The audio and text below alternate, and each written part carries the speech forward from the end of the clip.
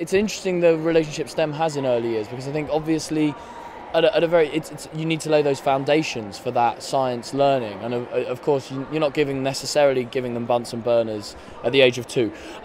But how do you think there's a real need for us to rethink the way we do quote unquote STEM in the early years? Absolutely, hugely, because there's loads of research just now on the way that our millennials, our kind of 18 to 25 year olds, our brains are wired, and we are noticing that they're not committing to their studies.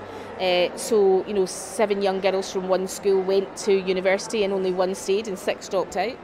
And that's the story all the time, and the science is suggesting that these young people are looking for something new after 6 weeks. So in fact, I'm hearing conversations that we're getting rid of schools and colleges and universities because they're no longer relevant. They're failing the children. And why would you study 4 years of an accountancy degree, become an accountant for 2 years, and then think, well, actually I want to be a midwife, and have to do 3 years of training?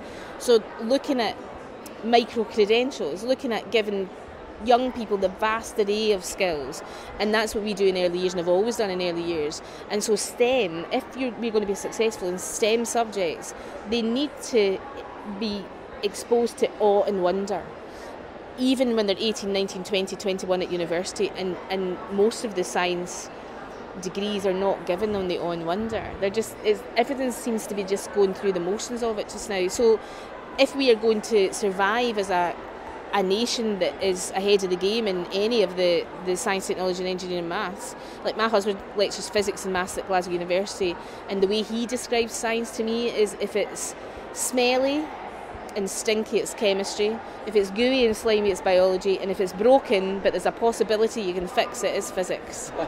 And I love that, and that's what we do every day in early years.